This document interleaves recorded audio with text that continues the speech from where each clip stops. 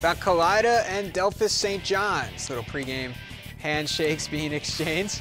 Megan Vine with the ball. She sends across towards net. Hits the side of the cage to set up a Blue Jay goal kick. Then Jackie Gardner sends a hard shot towards the goal. Sam Weary makes a solid catching save to keep the Wildcats on the score column. Now a corner kick for Kalida. McKenna Ritchie sends it in, and Gardner is there for the gorgeous header that gets past Weary and into the net. Wildcats first on the board in this one. And the final score, Kalida 3, Delphos St. John's nothing. So if we take a look at the Salina District soccer bracket, it'll be OG and Continental, Kalida LCC, the final four.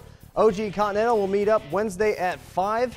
Kalida LCC Wednesday at 7:15. They're the second game, and then of course the winners of those two games meet Saturday at 1 p.m. in Salina.